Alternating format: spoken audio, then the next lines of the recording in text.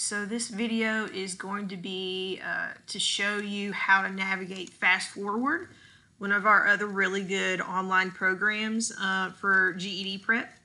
And it covers all 4 subjects, so we really like it. So here's the website, ae.ket.org. You just type that right into the address bar, and your login information is up here. You should already have that from your instructor. Your instructor should have gone ahead and made you an account and sent you that information. Okay, so I'm going to log in and show you around a little bit.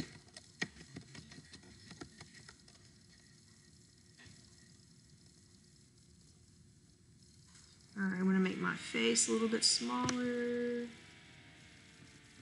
Okay, so you see here that you have all 4 subject areas to work in. In particular, I'm a fan of these 3. For math, I really like our EdReady program a lot better. I feel like it explains things to you a little bit more. It has really good videos to show you how to work through problems, and it has a lot more practice opportunities. This is more something for you to practice in once you kind of already had the skills down. Okay, so this is still really good for practice, but as far as learning the skills, I wouldn't recommend starting this as your only go-to math resource, right? I would work in EdReady, and then once you need some more practice, come back here and practice some of the things in math, okay? So I really recommend this for language arts, for social studies, and for science. So we're going to go ahead and pick social studies because all of them are kind of set up in a similar way. All right, so we've got a tour, and you can do that on your own. I'm just going to show you some things that I want to point out to you. So the first thing I would do in any of the subjects is take this pre-test in social studies, okay? So this pre-test has 25 multiple choice questions. You see it's set up a lot like the Ready test where you have pages, right? You have to click the different tabs to see all the information. You've got your question on the other side. You answer it. You hit next page to go to the next question. It's not going to tell you right off if you got it right or wrong, but towards the end, it'll tell you all of these questions, whether you got them right or wrong. It'll be red if you got it wrong, green if you got it right, and I believe it gives you explanations in the quizzes for why you got it wrong. Now the cool thing is after you finish this pre-test, let's go back to social studies.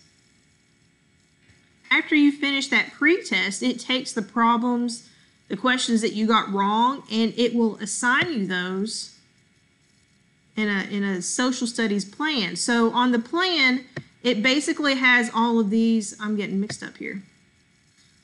So after you do the pre-test, check out the social studies plan, and it will assign you things throughout the lessons based on the questions that you missed. So it takes what you need to work on and tells you, hey, check out lesson 2.1 on democracy. Hey, check out the fundamental economics concepts. You missed a question on that. So doing the pre-test tells you what you need to study. That's what I'm trying to get at. So that should be the very first thing that you do. And then once you get your study plan, you can see what you need to study. So let's look at these lessons too. So let's open up the first one. So you've got a text here to read, okay? And it's just like pages in a book. You're going to click next to navigate. Go to the next page. You've got your title up here. We know that titles are really important for knowing the main idea of what you're reading about. You've got graphs. You have some videos that you can watch. You have some text features here, a bolded word. On any blue word, if you click it, it will bring up the definition for you. So that's really a neat thing. Now, the other thing that a lot of my students really like about FastForward is that you can highlight. So you want to click, hold down, and highlight a section. And when you let go, this little play button appears, and it will read it to you.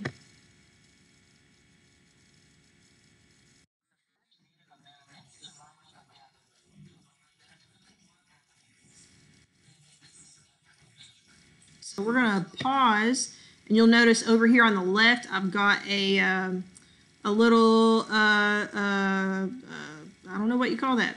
You've got some features for controlling the reading of the text to you. So you can pause, you can stop it, you can download an MP3 of it so you can listen to it as you drive around. I mean, how cool is that? Listen about the Civil War or Native Americans and settlers. Let's see, you've got some other cool features here too. So, or you can X out of the player if you want to practice reading independently.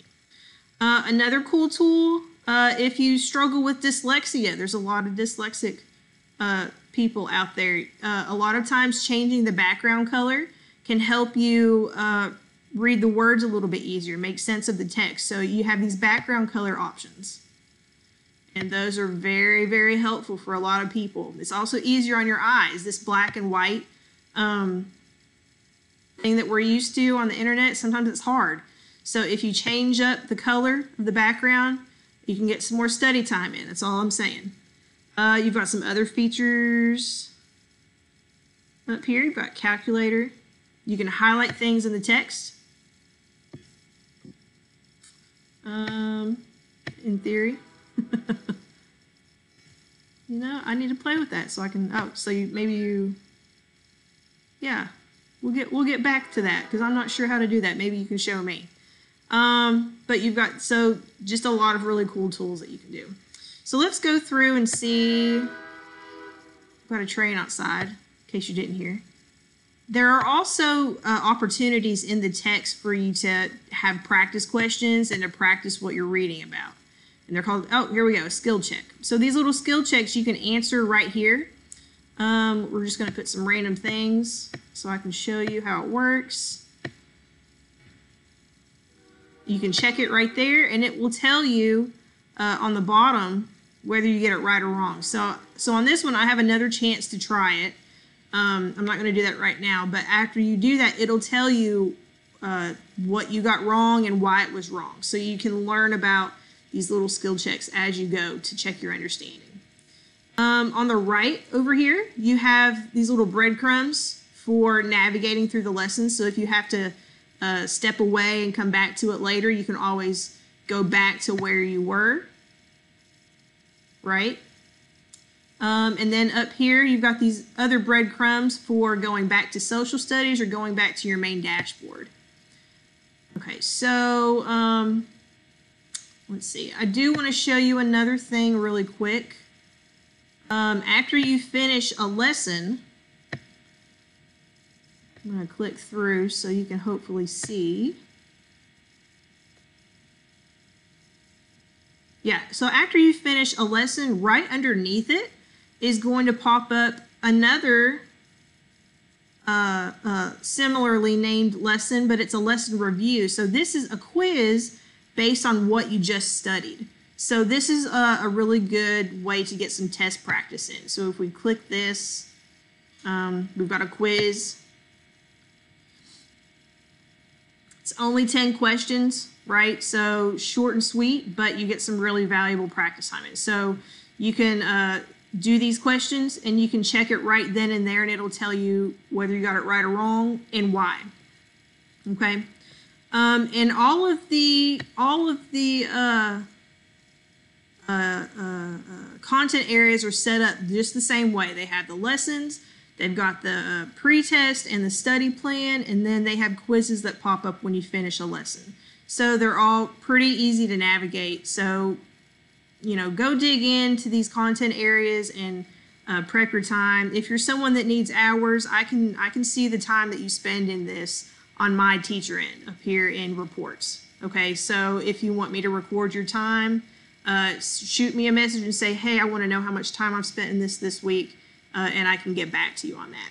So other than that, any questions that you have on this, please reach out, please email me or send me a message, and we'll get you taken care of. So have fun working in FastForward.